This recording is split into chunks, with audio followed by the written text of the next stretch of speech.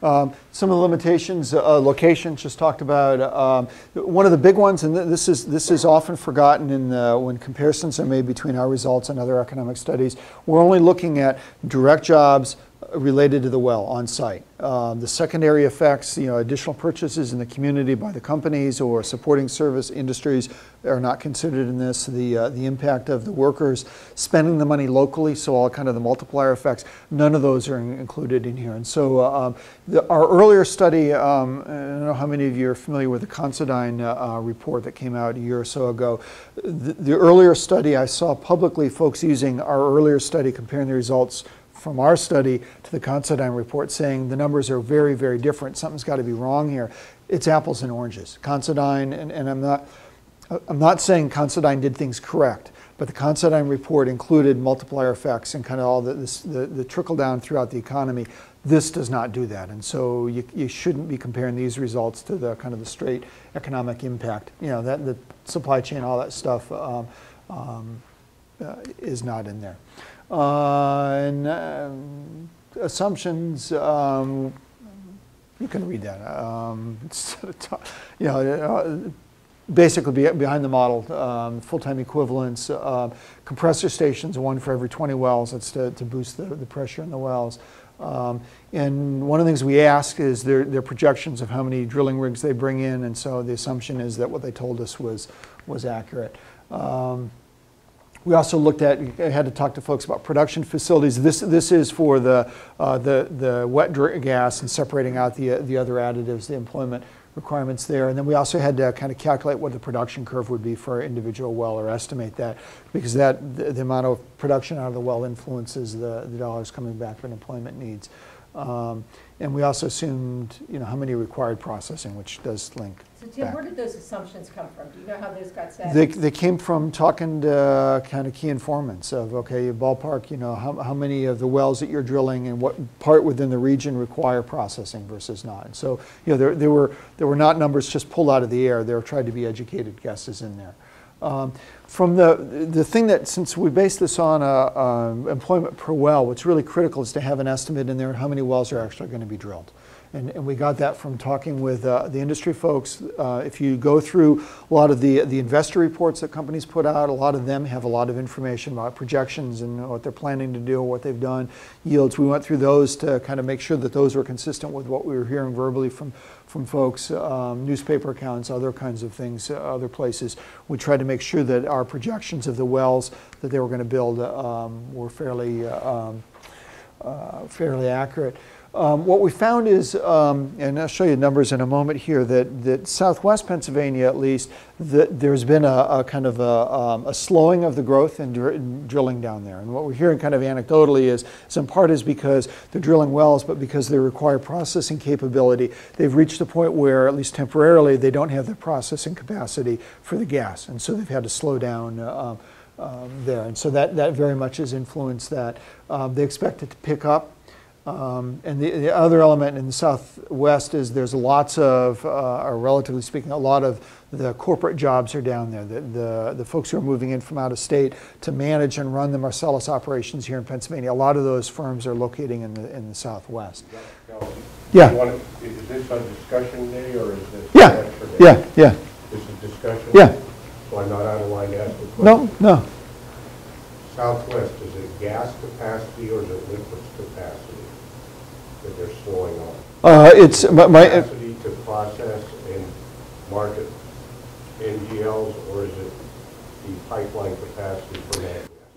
My understanding from the folks who did the interviews on this is it's the processing capacity for the gas. It's not that pipeline is a concern as well, but right now it is the processing capacity for the wells that they're bringing online, that they don't have enough capability within the existing infrastructure to be able to take out all the additional things. Right. And that's why as they build more, hopefully, the intent is that they'll be able to do better at that. If you were talking about the northern tier and central there, it's pipeline. Yeah, because northern tier, it's dry gas. There isn't the same requirements here. So different part of the state, different issues. Right. Now this is drilling activity in the Southwest in the 5 counties we looked at. This is from DEP. It's permits by year. It's wells by years. It's the number of rigs operating. within that time. And the couple of things to notice is the actually I don't have rigs there, but the rig count is actually lower now than it was a year or so ago. There's one fewer rigs than there was than there were previously. The other is that the number of completed wells. Now the percentages calculated here are, we basically took the eight-month projection of what drilling up to here and said, okay, if the remaining 4 months continue at the same pace, how many total wells would there be completed or total permits?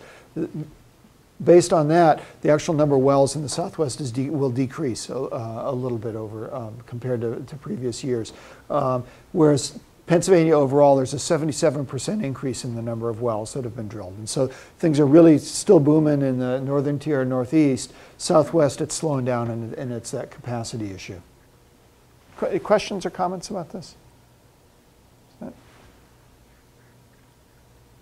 You know, 281% increase in permits between years. You can see it's increasing. Yeah, Nancy. Talk about the rigs and wells columns. Yeah. So the number of rigs is much less, obviously, than the number of wells. Is that, does that indicate that rigs are moving from well to well, or they are aggregating multiple wells at one rig? Right now, they're by and large they're moving the wells. I mean, they're moving the rigs to wells, because one of the challenges the industry is trying to do right now is they have land leased, but they need to lock in those leases, because if they don't drill on the leased land, they'll have to release the land after that lease expires. And so drilling one well holds that land. So right now, most of them they're drilling one well on a drilling unit, and then they move the drilling rig to another drilling unit to lock that in. And the plan is, what they say is, they'll go back later and drill the additional wells on that same well pad. And so the crew that's associated with the rig travels with the rig. Exactly right, and that's why, from a workforce side, the number of rigs is really critical, because it's not just the crew on that rig, but it's also then the associated. The number of rigs limits how many wells you can drill. So the more rigs you got, the more landmen you need, the more surveying, the more seismic. Likewise, you need more pipeline and other kind of the infrastructure development on there. And so fewer rigs means less of a need for that. Factor in that is the price of natural gas right now.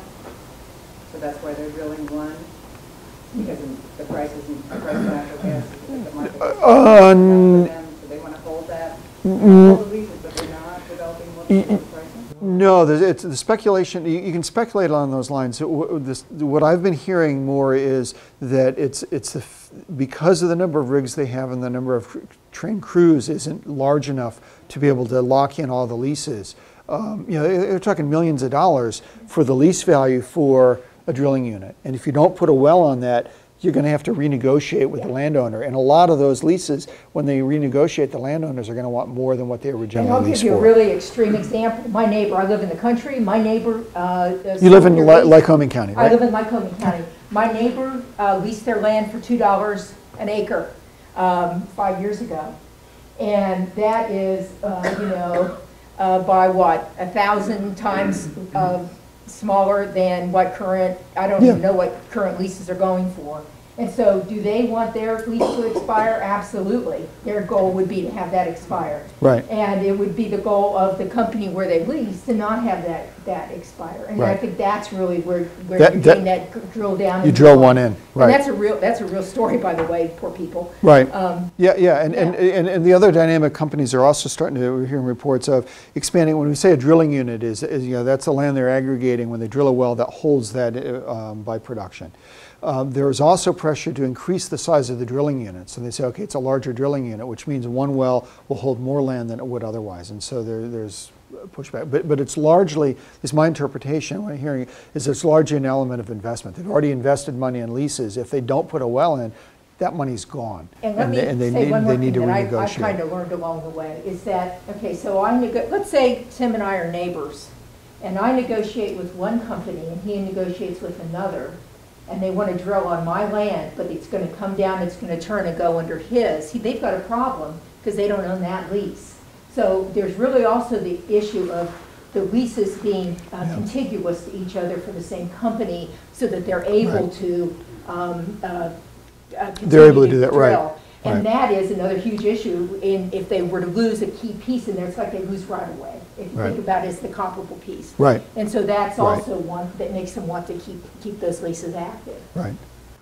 Economics clearly is a piece of it, but yeah, Kai? Just quick clarification that the well, the single well, includes all the horizontal drillings that go out radially from that. One rig could actually do like 5 wells, right? Yeah, let me rephrase this just to make sure that I'm understanding. An individual well goes down if it's horizontal, and goes horizontal, but there's one lateral per a well. But you can end up with multiple wells on one pad, and so one well would go this way, another well would go down, and then parallel, a third would go. They're all on the same pad, but they're separate wells. But these numbers would be like on one pad, there might be 6 wells drilled. Potentially long run, but yeah, if there were 6 on one well pad, this would be counted as 6. But it might be counted as 1 rig. It would be well. This is the number of rigs operating. Right in that region. But right now, most of the drilling is still one well per pad to hold it, and then they're coming back. I mean, up in the northern tier, because there's not enough pipeline, a lot of times they're drilling and capping because there's no place to put the gas right now, no place to send it. But they're holding their lease then. Or depending on how leases are written, a quick, cheap, shallow gas well holds that lease if there was not a vertical severance in it. Okay. And so in western Pennsylvania, there's a lot of quick, cheap, shallow gas wells being drilled to lock in leases. Are you seeing that in Clearfield County? Yes. That's interesting. Okay. Yeah. That's interesting. Yeah. So in other words, this is what I'm trying to understand. Yeah. It's not possible to drill down and then drill out horizontally in that way and drill out horizontally that way. You have to drill separate wells. You drill a separate well for each of those horizontal. They might only be 10, 15 feet apart. Right. And eventually what they're doing in Barnett is they'll have the rig, it'll drill one hole, and then they'll simply move it, 15, 20 feet over. They'll drill the second one, they'll move it again. But each is a separate. It had a hydraulic system on it that actually moved the drill over to do the next well down. So they didn't actually have to disassemble and reassemble. It was a pretty incredibly high-tech operation in terms of moving this huge well, or this huge rig, just a little bit to drill another well. Yeah. Other questions about this? All right. Based on the estimates from the the companies and the data, we calculated kind of what the likely, and I think that's from here to here, the likely number of wells that would be drilled each year in the Southwest. And the high is at the red, and the low is here. This is what was actually done. So we were estimating a slight increase over time. So this is the number of wells that we estimated, and again, because our employment estimates are based on the number of wells. This is the medium likelihood, the jobs required, created for drilling. The green is the drilling, the light blue is the production, and there's the pre-production. So you remember the graph I showed kind of a period over time with the red and blue. This is another way of looking at that, kind of all lumped together.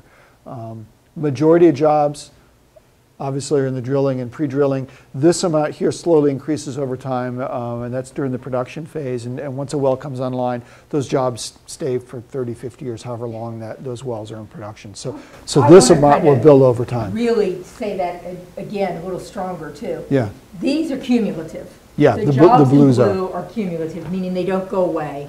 These could go away if the drilling stopped. But these, because they're production jobs, will stay because these are based on wells that have already been drilled. Right. And so they become the long-term employment in the state of Pennsylvania. Right. Okay. Right. Yeah. Or elsewhere. You should say or elsewhere. So these you can see the numbers here. It's a little bit over 10,000. These numbers are smaller than the Considine report, a lot of the other reports out there. One of the reasons is it's regional. It's only 5 counties. It's not 5 counties. It's not. It's not the whole state, but it also is. It's the direct jobs. It's not the multiplier effects. It's not the supporting industries and the others as well too.